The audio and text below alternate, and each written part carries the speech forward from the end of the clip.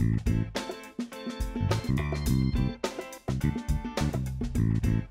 everybody, I'm Yvonne Bolts from United Process Controls.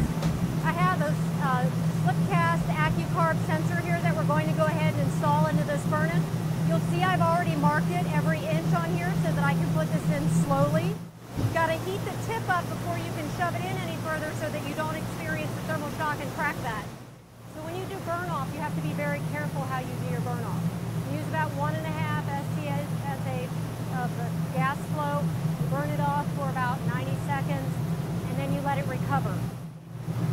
Okay, and we're going to pull it. I got my KO ready, so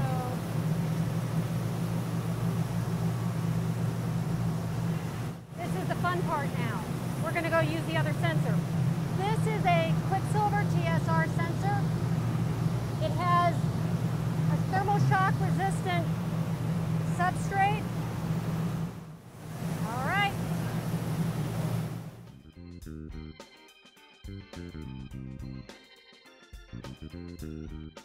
So we're still timing it.